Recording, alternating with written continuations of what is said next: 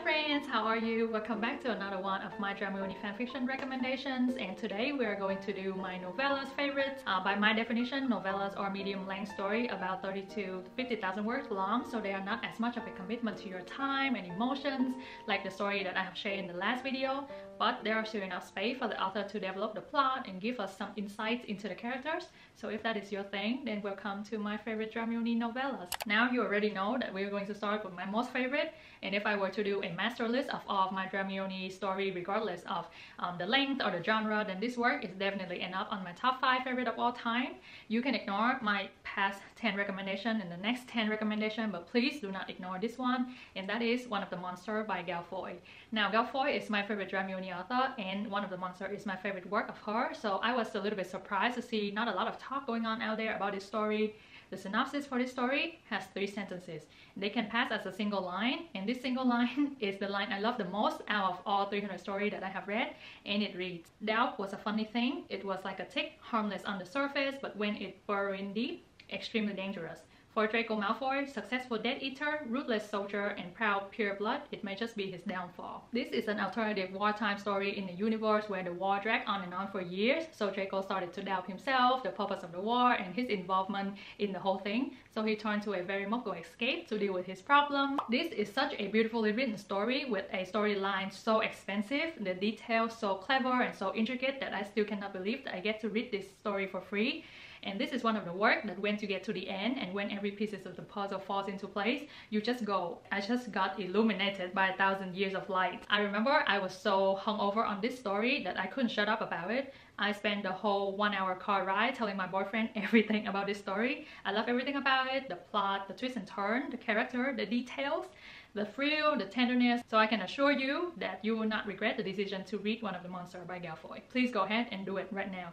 You can X out my video and go ahead and read the story. Next, we have Until the Ink Runs Dry and the sequel, Indelible Ink by Akio Miyane. This is a story written entirely in the format of letters between Draco and Hermione, because Draco is currently serving time in Azkaban and Hermione is working on getting everyone who she believes is over sentenced out of there, and that is the start of their relationship.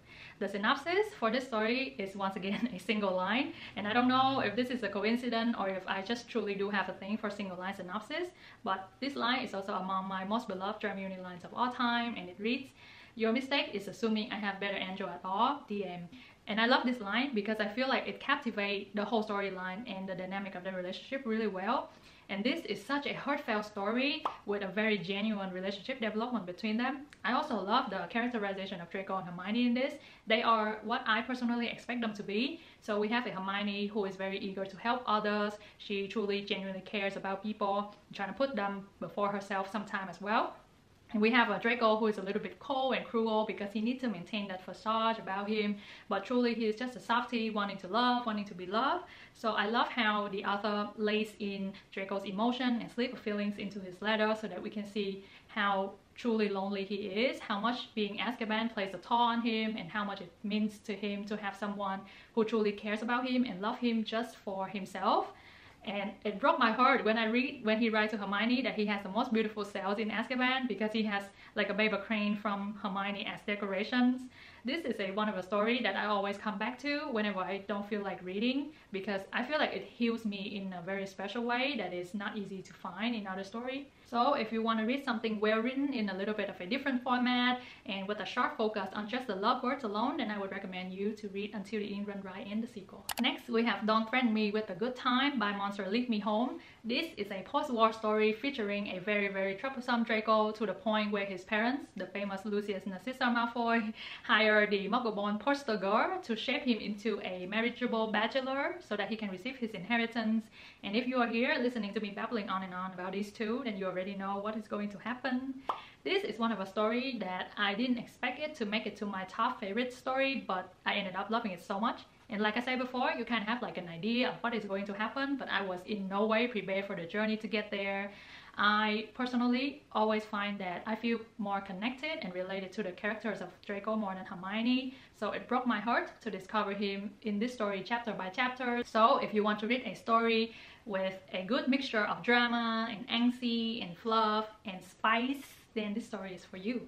Next, we have For the Best by Hawthorne Whisperer, and this is a newer dramione story. I think it just got complete back in January. This is a post-war story about marriage of convenience or fake marriage. In this story, Draco needs to be married so that he can receive his inheritance, but with only 1 month left to his birthday, his first choice, a bride who is Pansy, ran away to marry Neville, so he's out of bride. And Hermione needs funding for her non-profit organization, and who has more money than her schoolyard foe, Draco Malfoy. So they get married on the promise that once he receives his inheritance, he will fund her project and they can part way from there. I have read many fake dating and fake marriages story because I personally really enjoy the trope, so I can assure you that For the Best is among the best written and developed story out there on this trope. For me personally, when I read fanfiction, I pay a lot of attention to the interactions between them, how they express their love, how they conceal their feeling, or how they express their feeling, all that kind of stuff. And with For the Best, I feel well satisfied. The interaction between them is very tender, very sweet, and very genuine. And I think the best way to describe their love in this story is that their love is very quiet, but it speaks volume. So if you like to read story with a perfect balance between angst and fluff, with a little bit of drama and a little bit of spice, then go ahead and read For the Best. Next, we have Enemies with Benefit by Drusilla Maxima. And in this story, we have another relationship of convenience, but they are enemies with benefit. Now, they are co-workers at the Ministry of Magic, and one wild night turned into a very interesting ride for them both. I personally don't really enjoy reading story with the main focus on smooth alone, but I find myself thoroughly enjoy this story because I feel like the spices written in here is perfect for their story and for me as a reader. Now, I really enjoy Hermione in this because I think she is among the most mature and understanding Hermione out there, but we have a very fickle Draco. He recoils as the first idea of falling in love and having to make a commitment because he is who he is and she is who she is. But once he gets over that resistance of his, then he is very tender. He cares a lot about her, protect her, stand up to people for her. So if you enjoy a story that is mainly lemons and limes with a little bit of drama and perfect balance between angst and fluff, then go ahead and read Enemies with Benefit. Next, we're going back to Hogwarts with a very lighthearted 8-year story, and that is Innocent Monster by It's Come to This. In this story, we follow Draco through the events of going back to Hogwarts after the war, but what he didn't expect was for a first-year Muggle-born Slytherin to befriend him, and now he has to protect her on top of everything because her friends and her decided that it was a good idea to adopt a flesh-eating monster as their pet. So he has to seek out the help from someone, the only one that he thinks is capable, and we know who that only one is. So that is the start of their story. I think despite the story being very lighthearted and very funny, it includes the discussion of some of the more serious topics like PTSD or abusive parents, childhood trauma, therapies, all those things. Now, I think Innocent Monster remind me a lot of the Gloriana set and the Squeaky Mice, but for me personally, I didn't enjoy the Gloriana set that much because I think there was just too much going on and the focus of the story is not sharply on Draco and Hermione, which is what I personally prefer. So I think that I enjoy Innocent Monster a lot more because of that reason. So if you would like to read a Hogwarts 8-year story with a lot of supporting characters, with the perfect amount of fluff and a little bit of angst, then I think Innocent Monster is perfect for you. Next, we have 5 Days by Ravi Snake, and this is a heavy story on survival. They were trapped together in this story, they were dying and no one knows. This is not a drill. This is a story with a very realistic descriptions of death and disease and all that kind of stuff. So if it's not for you, please go ahead and skip over to the next recommendations, because I remember I put off reading this story for so long because I didn't think I could cope with having to see them in pain. But when I started reading it, then I understand why this fic was so well recommended. Now, I was such a sucker for their one-on-one interactions, and in this story, because they are trapped together with no one else, this is just a galore for me. So I love their banter, their conversations. I love how the authors allow us to see glimpses of their past and how they truly care for each other despite everything else that was going on. Now, if you don't want to get spoiled and if you would like to enjoy this story, please also go ahead and skip over to the next part because I will be discussing the ending. Now, I know that this story has a happy ending because it was recommended under a story with a lot of angst and a happy ending. So I know going in that this was going to be a happy ending. But while I was reading, at some point I didn't believe that it was going to be a happy ending, and I was thinking that the person who recommended this story to me was tricking me.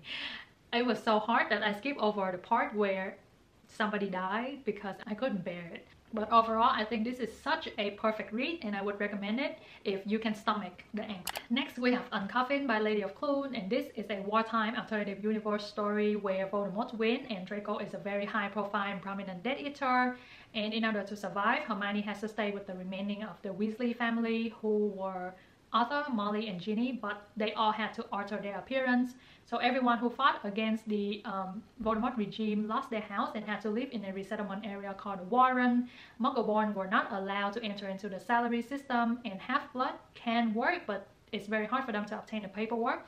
So everyone was living in poverty. They did not have enough food or money or medicines. So a lot of younger turned themselves into sex workers in order to survive. And by chances, Hermione and Draco reunited.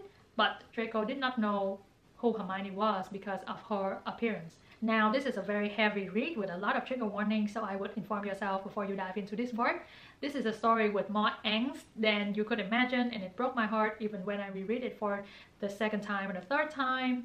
I really love the characterization of Draco in this one. He's a complicated character with a lot of internal conflicts, and the author did a very good job channeling those emotions and feelings and conflicts through Hermione, because we get to see the story from her point of view. You will find that there's a lot of similarities between this story and Manacle, so if you have enjoyed Manacle or any other Voldemort's Win alternative universe story, then I would definitely give Uncoffined a try, because I personally think that this is a classic when it comes to Voldemort Win AU stories. Lastly, we're back at Hogwarts again with a translated fic, and this is called Amor Deliria Nervosa by Cup of Madness, and it was translated into English by Dandelion Wine. This is originally written in Russian with a focus on Hanahaki disease. And if you are not familiar, Hanahaki disease is a fictional deadly disease which causes the victim to cough up or vomit petals of flowers because of unrequited love. And there are generally two ways to cure this disease. The first one is if the person of interest reciprocate their love, which make the love not unrequited anymore, then they'll be okay. Or secondly, they have to remove the infection, but by doing that, you will make the victim emotionless, so they will not feel anything at all for the rest of their life. So in this story, we have a pining Hermione loving someone that she should not, and we know who that someone is. This is a story that hurts you from the very beginning to almost the very end. So it is completely my cup of tea, because I personally enjoy reading angst, but I have to have a insurance or like a guarantee that they're going to be happy in the end. So because the author include a happily ever after tag in their story, I knew that by the end Draco would have fallen in love with Hermione. But I think that the journey to get there is very realistic, it's believable, it doesn't go bam bam I love you and she's cured. And I think that the translator did a very good job translating this work from Russian to English. If you are like me and enjoy reading story with a lot of angst and a little bit of happy ending at the end, then this story is for you.